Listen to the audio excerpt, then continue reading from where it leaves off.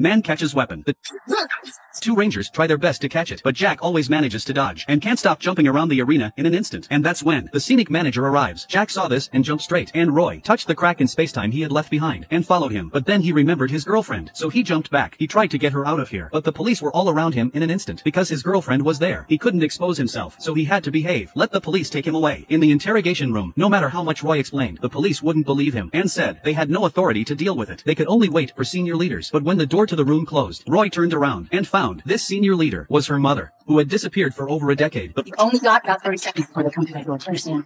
I have to get out of here. Reach the girl. She's with you. She's dead. Mom! Mom! 20 seconds, baby. The police were just about to intercept when Roy jumped and took him straight to the head of the statue. When he returned, he didn't have time to explain too much. He had to get his girlfriend out of there. But just before boarding the plane, Roy broke up with her. He remembered what his mother had said. If he continued, his girlfriend would die. Both of them had tears in their eyes.